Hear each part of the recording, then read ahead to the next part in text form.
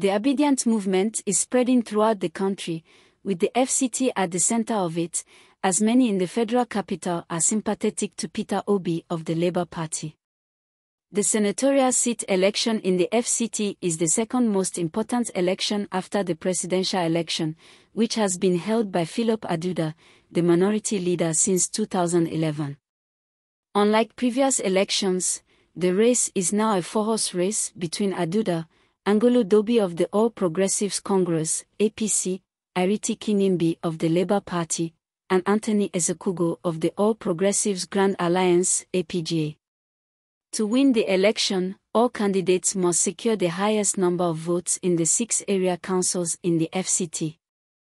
Since 2015, the PDP has been the strongest in the area, with all federal lawmakers currently in the PDP.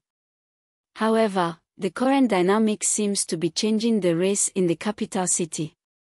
In terms of chances, Aduda has the advantage of being an incumbent and can leverage the PDP structure in the FCT. Dobi is counting on votes in Gwagwalada, Kwali, Aboji, and Kuj, while Kingaib hopes to benefit from the Obidient movement by getting votes from those who may vote LP from top to bottom. Ezekugo, on the other hand, may be counting on Southeast voters and the Peter Obi effect, despite not being an indigene of the FCT.